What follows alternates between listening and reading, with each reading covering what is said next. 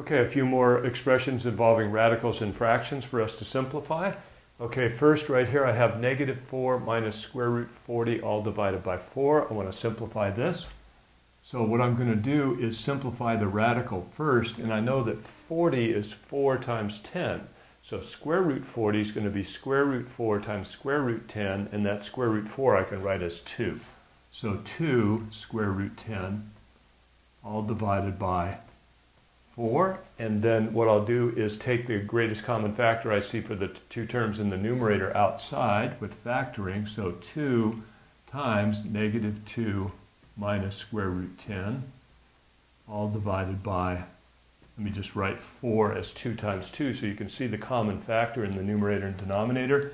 I'll divide that out, and what I have left is negative 2 minus square root 10, all divided by 2. So that's our answer in simplified form, and you don't want to weaken here and try to divide out these 2's. That 2 is not a factor of the numerator. That 2 is a factor of the numerator, and so I can divide it out with that factor, that common factor that's in the denominator.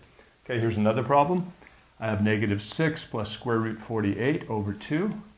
So that would be negative 6 plus, okay, 48 is going to be 16 times 3.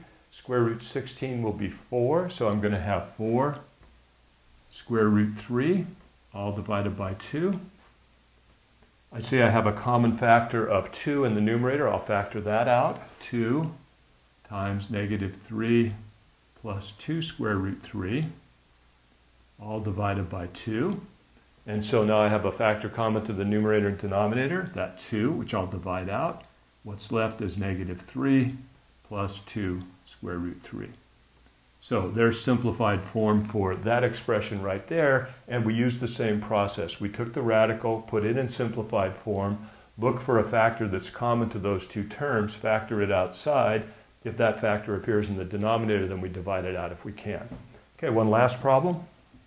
Let's see.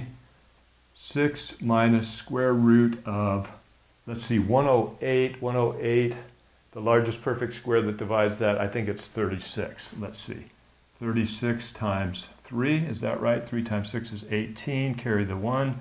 3 times 3 is 9, and 1 is 10, so 108. So 36 times 3 is 108, all divided by 18.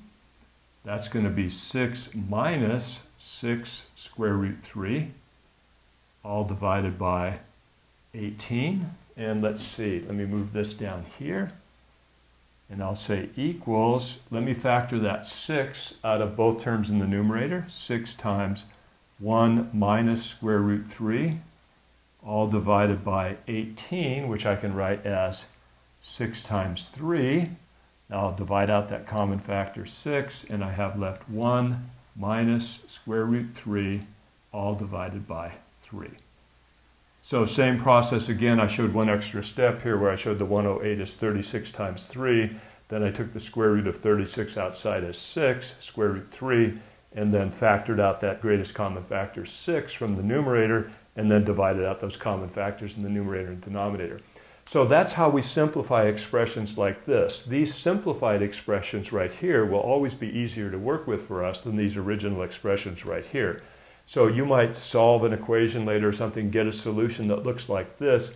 You want to be able to put it in simplified form so that it looks like this also. And this is the way you do it, by simplifying the radicals and then looking for common factors for the numerator and denominator.